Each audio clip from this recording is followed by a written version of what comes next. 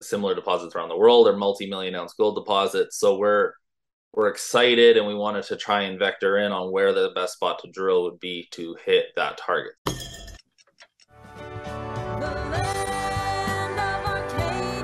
Well, hello there, my friends. Chris Marcus here with you for Arcadia Economics, and quite excited to be joined by Steve Cope of Silver Viper Minerals, who is kind enough to check in and provide some updates on all of their project and how it's moving forward, their La Virginia project, which has the El Rubi deposit. So, Steve, thanks again for joining me as always. Good to have you on here. How are you today, my friend?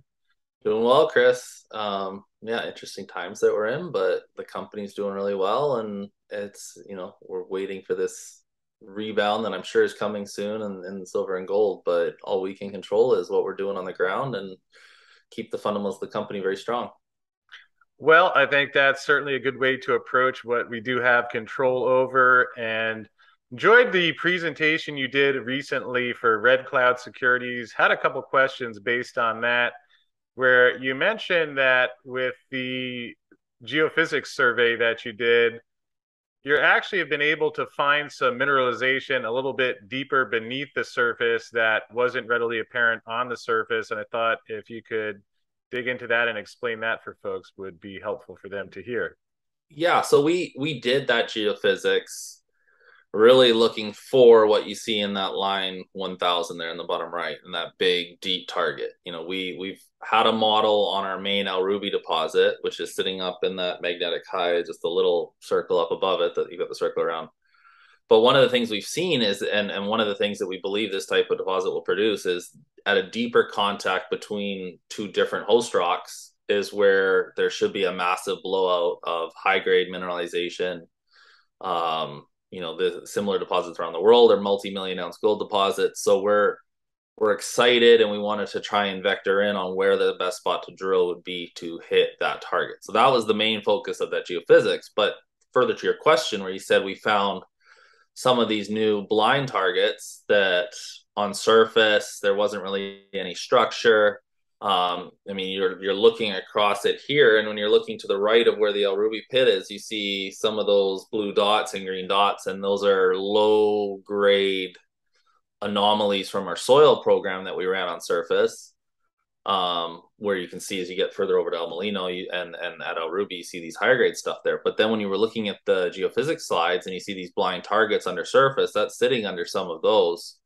And those are very compelling geophysical targets coming in, between magnetic lows, and are very interesting things to test and possibly make new discoveries where, in that area, you're probably sitting a little higher up in the system, and the main part that could be another El Rubi or larger is sitting undercover.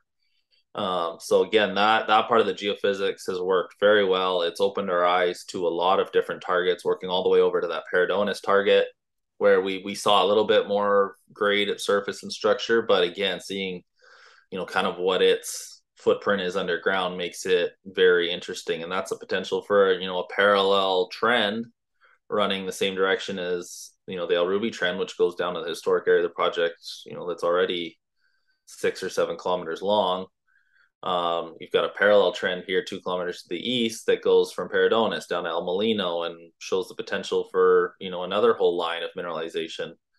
El Molino South, isn't on the geophysics studies there, but it on surface we're seeing some really nice grades and rock chip samples, and the soil lines ran there, and the geophysics really showed us a lot underneath it as well. So we're really big on that target and that trend.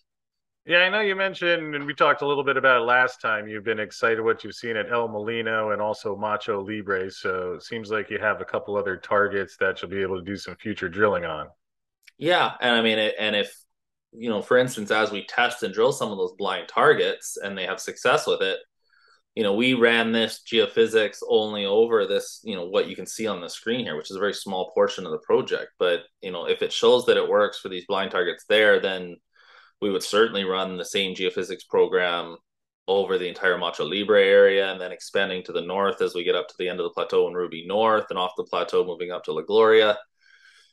there's a lot of untested targets that are all sitting in the same regional trend of mineralization that we see that runs for hundreds of kilometers on the project. And it's just trying to vector in where you're going to get these larger blowouts of, economic grades of mineralization.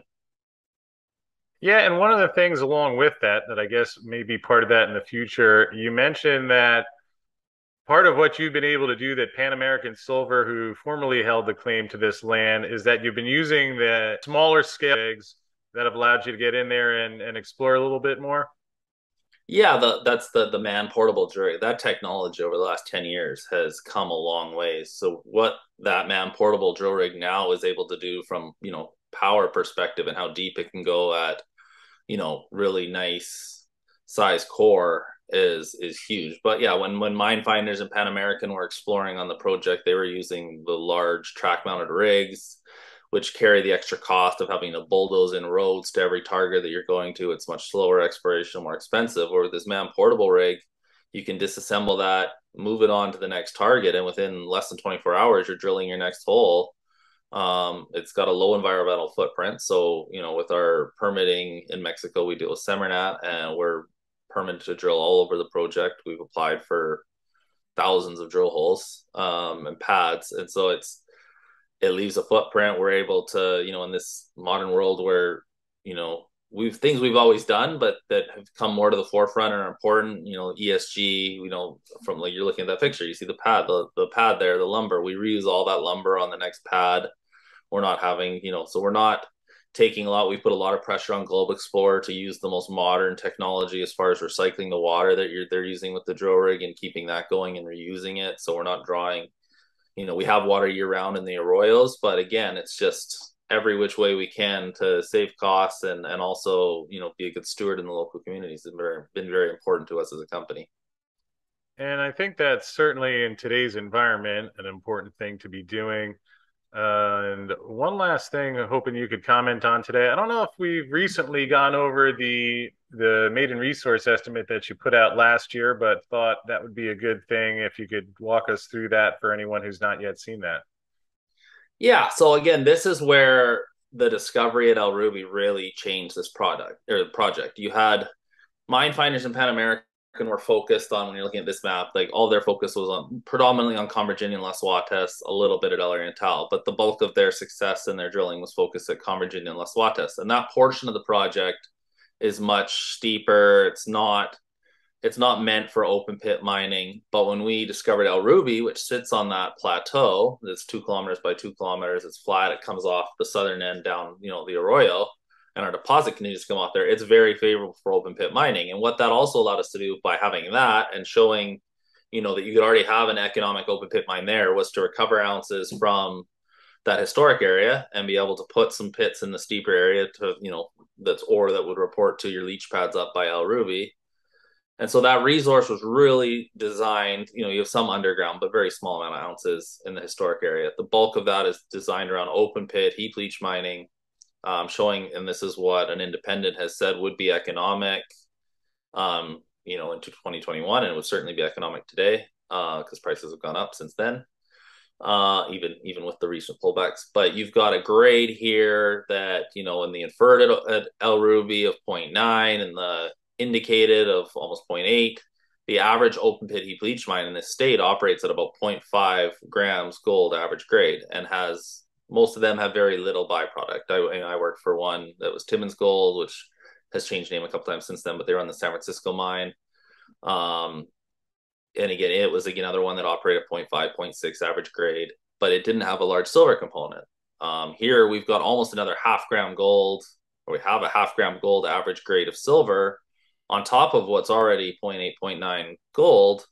And we've shown from our metallurgy that silver can be recovered, the low grade silver, at 80% or close to. So again, that's going to be an important component that's going to add a lot of additional grade and economics to a starter pit here. But like I said, the average mine starts about 500,000 ounces gold. We're already on equivalent basis here around 700,000 gold equivalent ounces, or 49 million silver. So we're off to a really good start. But since that resource, we've expanded it off the south to the southern end of the Arroyo on our Ruby by another 300 meters. So again, you're going to fill in. There's another slide in our presentation actually that shows that gap to where the pit model was designed. And again, we've drilling since 2021 and filled it in, add ounces there. Like I said, we already went through the geophysics slides, but I think we're going to be able to expand El Rubi at depth, start to develop an underground resource on that, as well as continuing to expand it along strike, both to the north and the south. To the north, the geophysics makes it look like El Rubi has shifted to the east, so the drilling we did do to the northern end of El Rubi would have missed the main structure. So again, we're going to be following up on that and testing that moving forward, and we're really excited to what we can see here over the next year and moving into a new resource next year. Well, I know you're excited eventually to get back out there and continue drilling to see what other exploration potential there is out there. And Steve, perhaps you could just let folks know if they have questions, would like to find out more, what is the best way to do that?